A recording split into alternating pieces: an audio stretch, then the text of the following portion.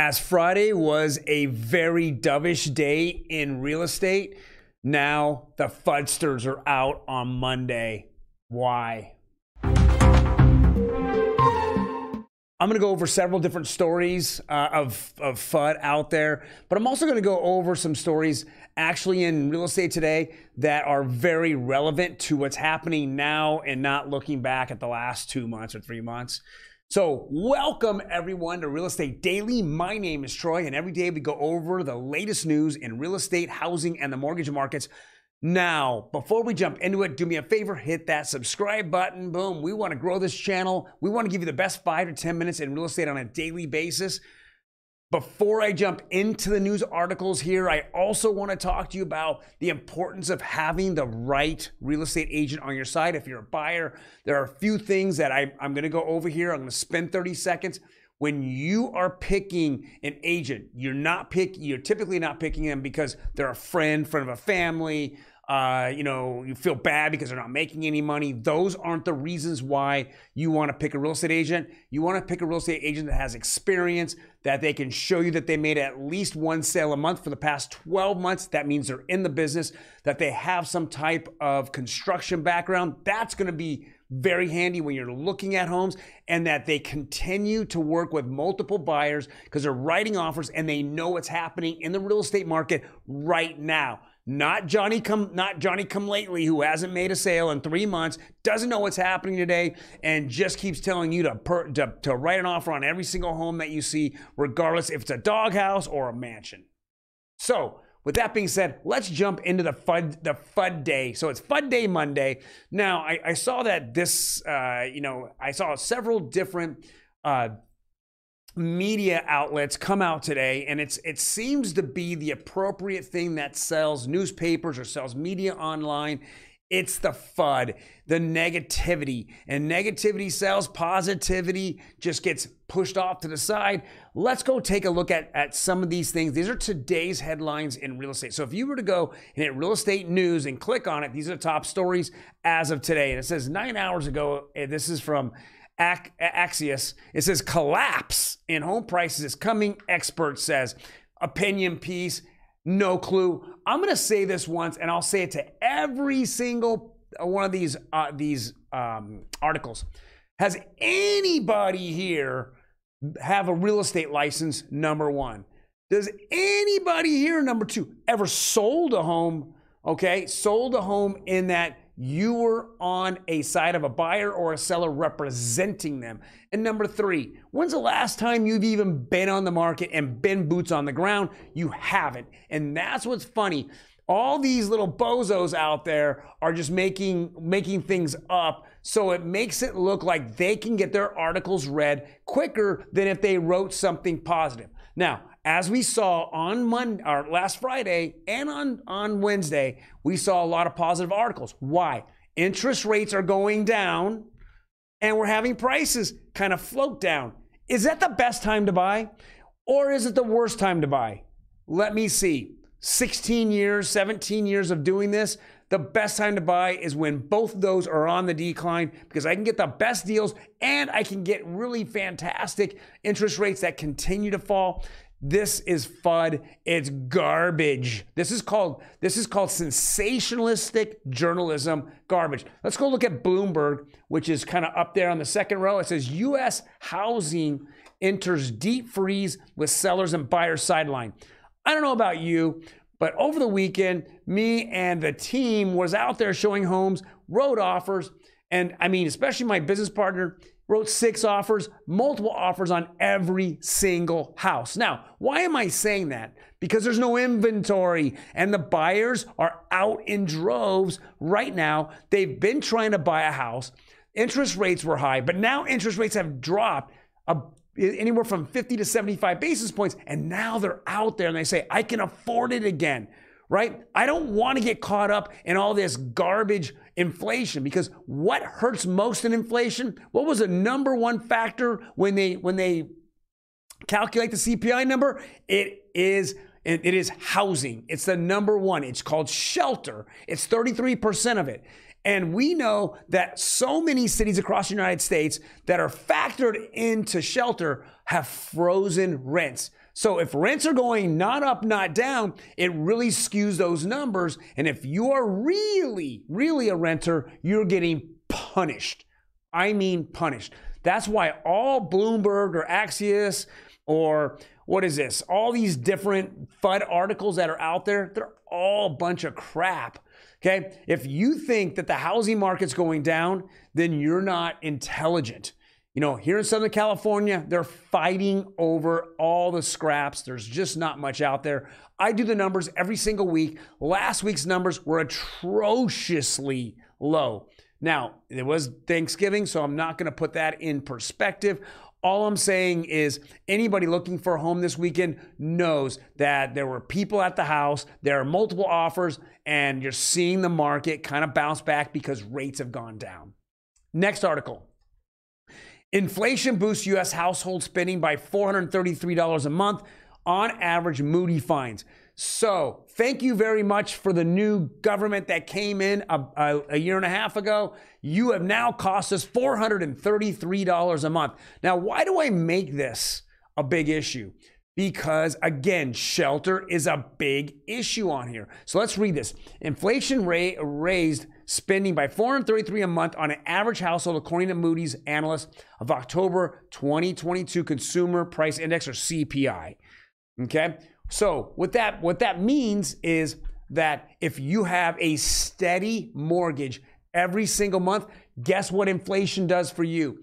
It's a little less on you. That's why we say if you have an electric car, then inflation affects you less, even more. But if you absolutely rent and you have a gas car, you're getting crushed. And guess who's getting crushed?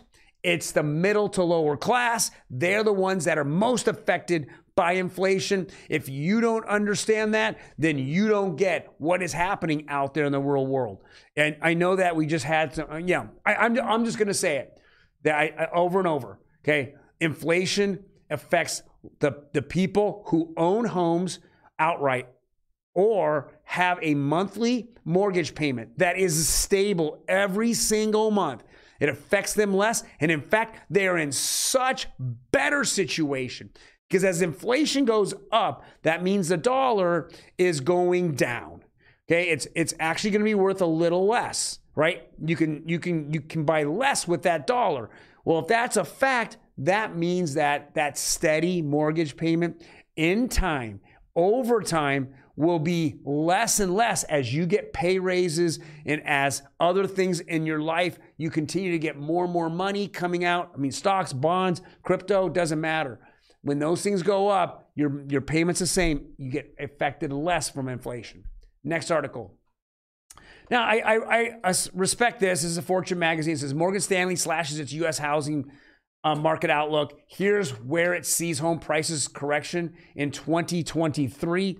Now, I like this article. Why? Because it's more realistic when you read it. It's not crashing. It's not collapsing. It's not the garbage that some bozo that also writes on Barbie dolls and Ken dolls is also writing on real estate. They're going over real numbers. Okay, so they're saying that for the rest of this year, and for this year of 2022, nationwide, we're probably going to see about a 4% lower than the year prior. 4% of home values going down. Next year, they see about 7%. Now, I'm not going to go jump in to make a prediction yet, but I'm going to tell you that it's going to all be fixed upon two things. Okay, one is how much more we're going to raise the Fed's going to keep raising rates. And number two, as they slow it down, will those mortgage companies see some type of light in the tunnel and they will lower interest rates? Now, a lot of you out there really feel that the Fed is tied to mortgage rates, and they are, but not directly. It's the hedge that all these big mortgage companies come out and they set their own rates. So that's why you see a big fluctuation, and that's why you're told by many mortgage influencers as well as real estate influencers and myself that you need to go shop your mortgage. That's the most important.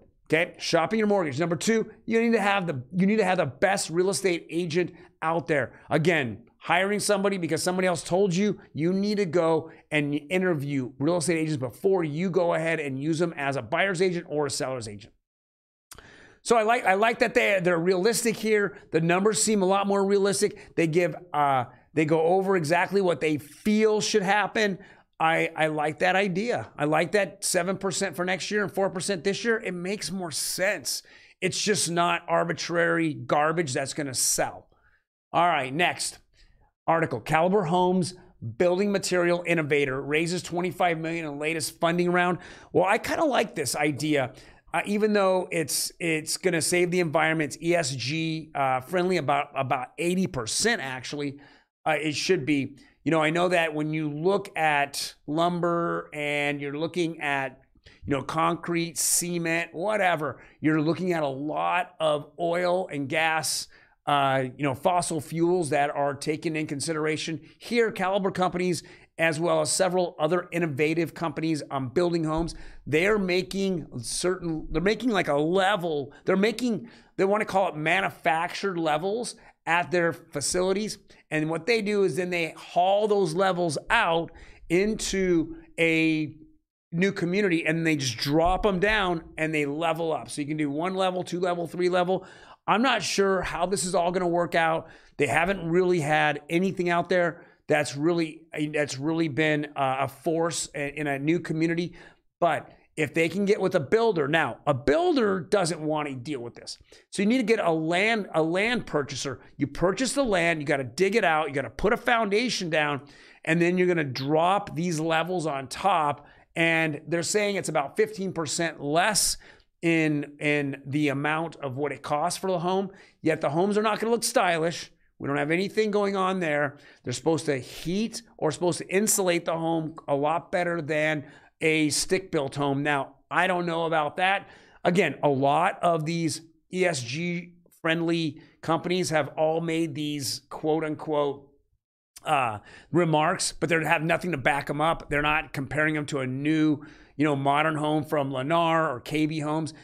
So we want to see this, but I know it's the future. These building materials hopefully will withstand it. We haven't seen them tested. There's no testing out there because no major companies are using them, but I like that this is a possibility. I don't really believe that 15% is going to really make a big difference. When you think about it, everyone's going to be yelling, hey, try 15% makes a whole difference. Well, by the time they sell the plot of land, they're looking to be profitable. They're not looking to break even. So that 15% spread is usually what most of these builders make. I'm just telling you, that's the reality of it all. Now, spec homes, possibly, but again, if we're looking at it, it's not been tested. So don't get too excited, but know one thing. It's going to be the future, and the future's starting slow, and today. And last thing, excuse me, is that as of last week, we saw interest rates continue to float down. We're getting closer and closer to the conforming being at 6.5. It went down 0.02. 30-year conforming is now at FHA is down to 6.47. I want to see both of them in under 6.5. I know we have a couple weeks before the Fed meets on the 14th and 15th of December, and I believe we're going to see a 50 basis point raise. If that's a fact, there's going to be a lot more rejoicing out there for the moment. I don't know if it's going to continue beyond those few days. Depends on what is being discussed with our Fed chairman, Powell. Afterwards, he's been kind of hawkish, but as we found out last Wednesday, people tore that Fed minutes up when they were released last Wednesday, and they were like, I sound hawkish, but he really sounded a little dovish in there too as well. So, all right, guys, thank you very much for joining me today. I went a little long. I wanted to go over a few things with you. I know there's a lot of FUD out there. If I'm a buyer, I've said this now for 2.5 weeks. This is the best time to buy in the fourth quarter. Now, going out there and showing homes and writing offers, I know it's the best time. There's hardly any homes on the market that went on last week. The buyers are still the buyers. Sellers are getting, there's less and less sellers every single week going into holiday season. Best time to buy? I think so. Right now, the last 14 days? Absolutely. You guys take care, and I will see you tomorrow.